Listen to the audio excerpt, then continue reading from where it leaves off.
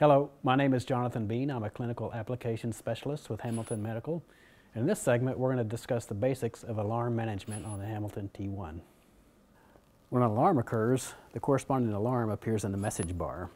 There's 3 different levels of alarms: high priority, medium priority, and low priority.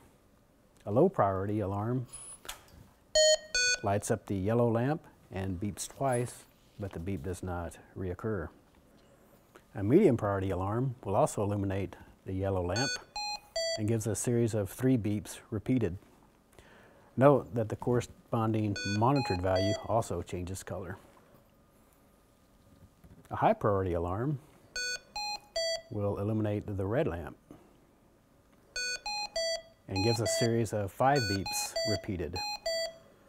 When multiple alarms are active, touch the message bar and you can see all active alarms on one screen.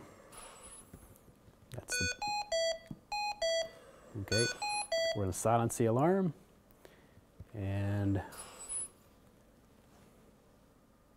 once all the alarms have cleared, you can touch the red icon to display the buffer screen, which gives a history of the recent alarms.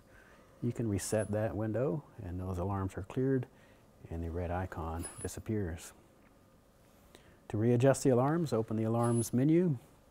You can see the upper alarm limits across the top, the lower alarm limits across the bottom, and the current monitored value is displayed on the left side of each column.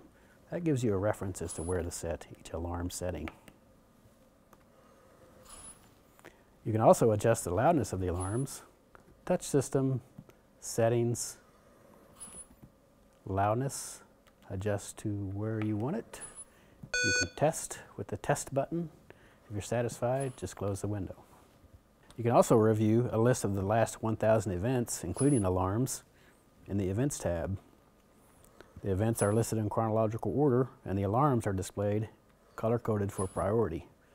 To go back in time, illuminate the scroll bar, turn the push and turn knob, and you can review the last 1,000 events.